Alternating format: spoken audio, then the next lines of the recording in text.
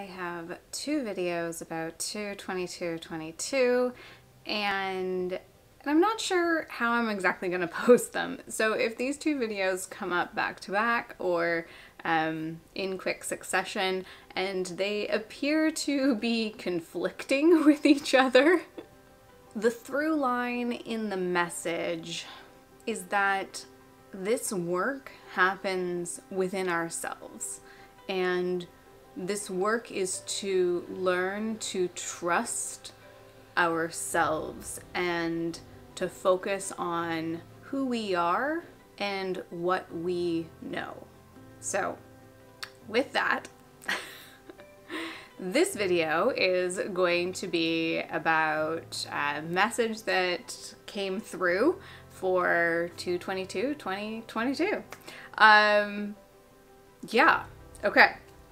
So this message was a little bit different. Normally I go to my place of nature, I meet with my spirit guide there, and we will either travel into the underworld or we'll travel up to the Akashic Records. Today we actually moved, or sometimes we just stay in that place of nature as well.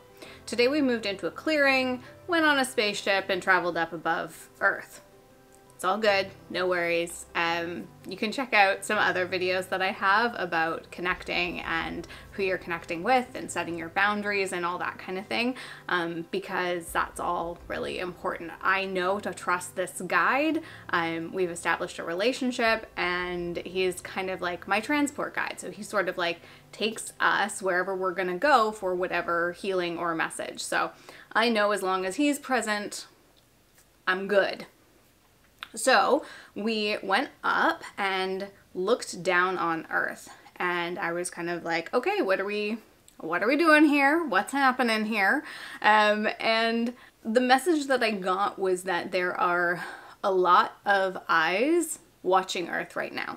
And it's this precarious situation right now where there's a lot that's happening here and there's a lot of eyes watching what's happening here. And there's also these agreements that anyone here has the power of free will. So we go through this forgetting process so that we can have this power of free will, which can lead us in a multitude of different directions. And we can end up steering off course. And we can also learn our lessons or get caught up in things, and you know, it can be challenging.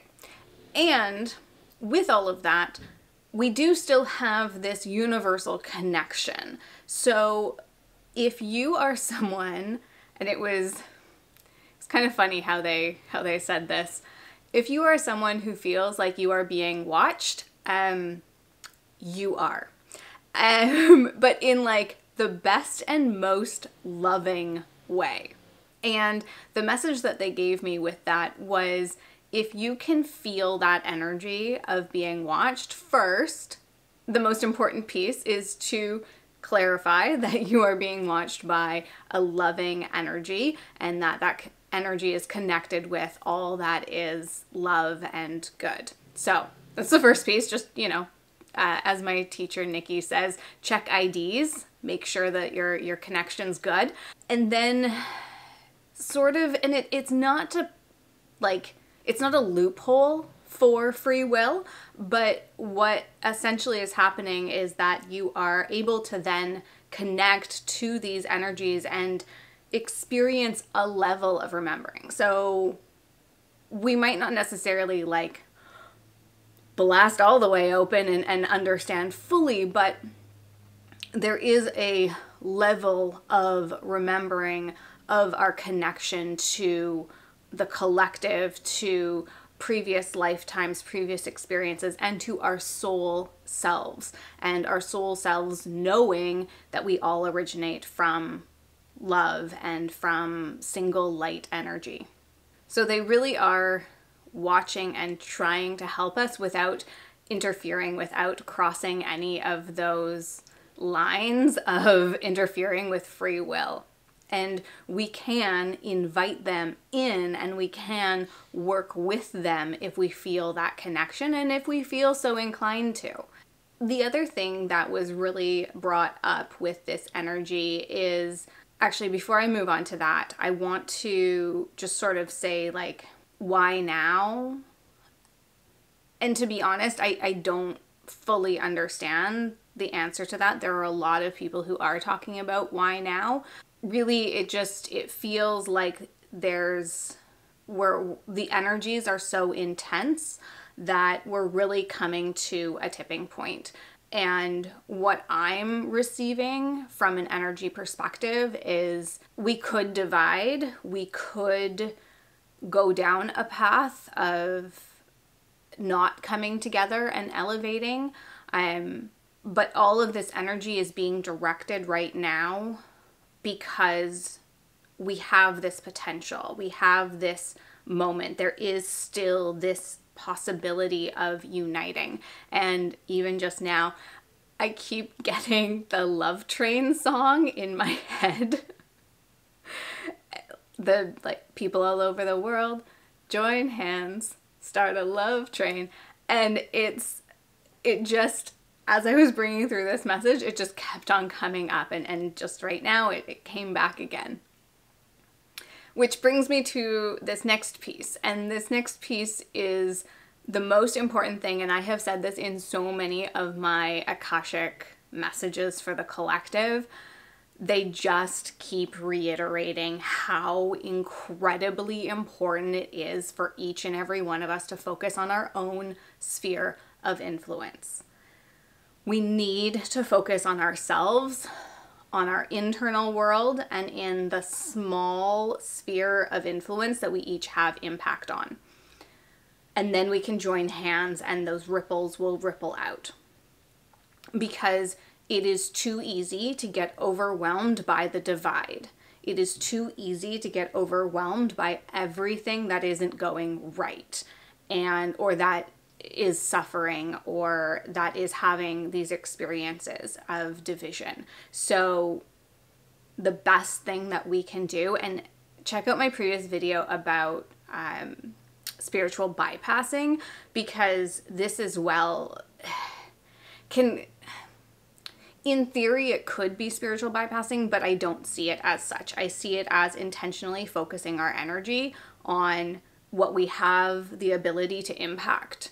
And through our impacts on a small scale, we then have the ability for that small scale to build and grow and join hands and join a love train or start a love train. I'm sorry if that song gets stuck in your head. It is the message that is coming through loud and clear right now. And I'm also not saying that we need to agree with people of differing opinions. We also don't have to partake in their experience. We don't have to engage with their energy. We can disagree with them and remove ourselves, but we can still send them love. We can still acknowledge their experience.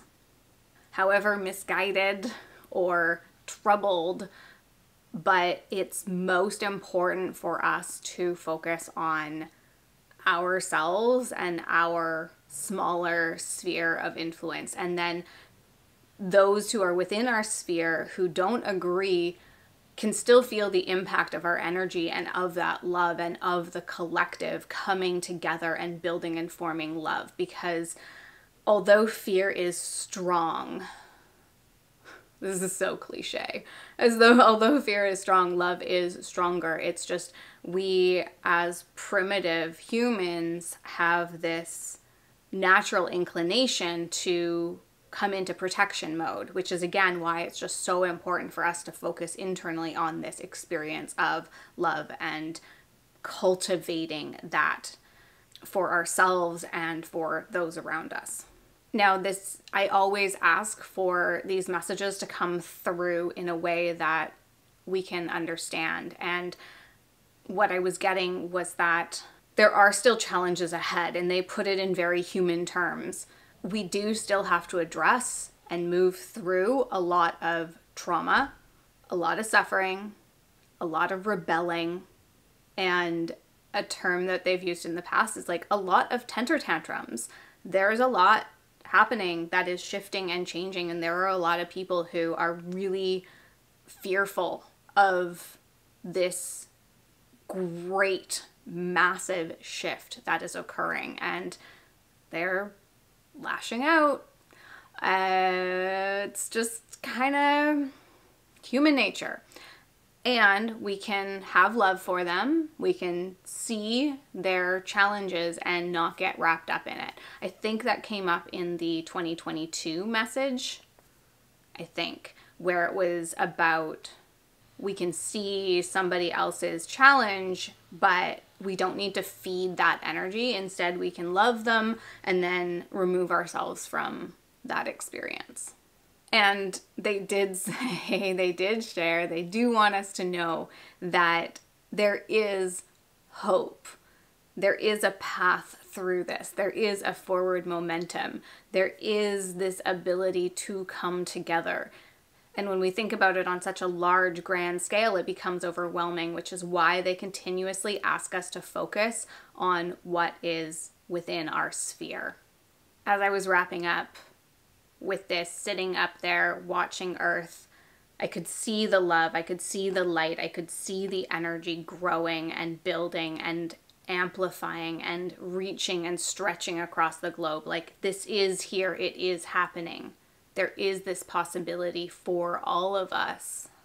And there are those energies and beings who want to help us but are not crossing the barriers of free will. So there are many people here at this moment for a reason, and there are also many energies that are still off the planet that are directing their energy towards the planet for a very positive shift, and they are here to help us. So that is the 2/22/2022 message that I received. I hope you find that interesting. Again, the second video that's going to come out has a through line, but a little different, so stick around and check that one out as well. I will also link some additional videos that I think might be useful along this journey, and you know the drill for all of the YouTube things. Please click the subscribe button, notification bell, give the video a thumbs up. If you're interested in working with me directly, there's the link in the description box to book a session with me, whether that be energy reading, Akashic Records, or human design, or coaching. So all that information is in the description box, and I will see you in the next video.